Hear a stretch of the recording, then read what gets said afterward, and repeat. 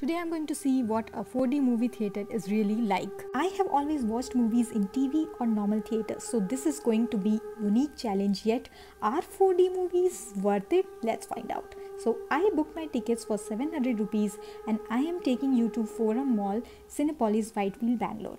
Judging by the review, online 4D is almost like 3D virtual reality where the seat actually moves like a roller coaster ride. They have motion, water, fog, wind, vibration, lightning and scents. First impressions were really great. It even started to wind inside just like it was on the movie.